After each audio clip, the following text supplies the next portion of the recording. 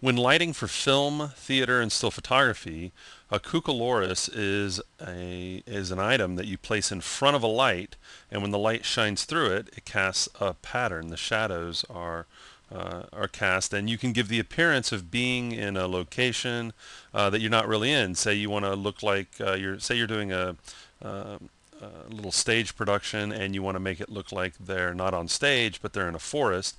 Well, you could put a Cuculorisis in front of the light and have it look like they're walking in the forest, because you could have branches and leaves and things like that. Okay. Also, that's a Cuculorisis, and you'll hear it referred to as a cookie. But also in 3D, we kind of jumble up the terms Cuculorisis and Gobo.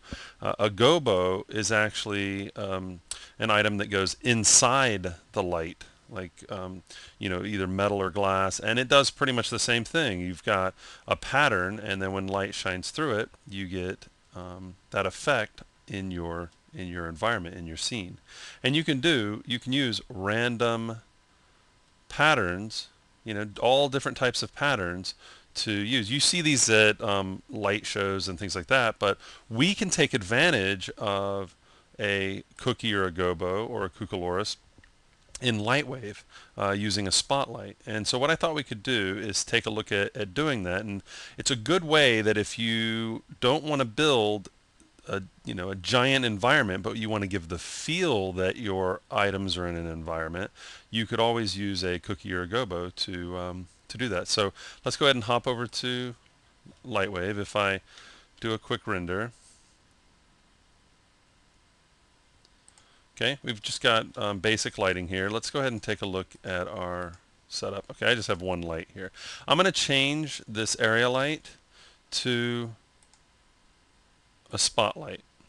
Okay, and I'm going to change the projection image. Instead of none, I'm going to load an image, and let's go ahead and pick this little fern image, and we'll load that up. Now we could go ahead and do a render, or if we go into our light view, which is 5 on the keyboard, or we can come up here and choose light, we can see where the pattern is going to be projecting. I'm going to hit P for properties again, slide this over, and I'm just going to change my cone angle, get it a little smaller on there, and let's go ahead and do a render. Okay, so now the little gecko character is walking in the jungle, and we've got light shining through. Now it's kind of doing the exact opposite that I would want, because maybe I want this to be where the light isn't hitting where the fern is. So I'll just go over to Image Editor and go over to Editing, and let's invert that image and see what that looks like. Okay. That looks a little more realistic. Now the light is shining through and hitting the leaves, and the leaves are blocking the light. Okay, so we can always do that. Let's go ahead and take a look at another image. There was one that I pulled that I really liked, that wasn't just black and white, just high contrast black and white. There's all kind of gray midtones in there, so I'm going to load that up. Yeah, that's looking pretty nice. Now, I don't have anything else in the scene other than what you're seeing with the gecko, the box, the ball, and the flat plane, but I can give the appearance that he's in this environment using the projection image. Now, you can also use color images for your projection image, and that's how you can fake. If you wanted to have stained glass and make it appear that the stained glass was the light was shining through it, and then those colors were being transferred into the scene and onto the characters. Well, you can throw color images into the projection image. Now, the projection image is limited to the spotlight, so you're going to want to use a spotlight image to work with projection images, cookies or gobos. But it's as simple as this. You can come in and place any image you want. Just so we can see, we can place a color image. Okay.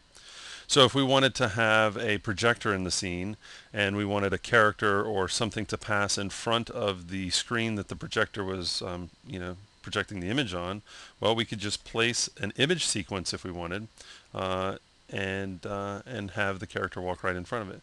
We used this on a project a little over a year ago called Teddy Scares, where we needed to have it look like a character was passing in front of a window, but we didn't actually have a window in the scene, and we needed to do that. So we used an image sequence that was just a silhouette of a character passing in front of a window, and then projected that into the room, which was really just two walls, and it gave the appearance that there was an entire room, and we were seeing light come in through the window.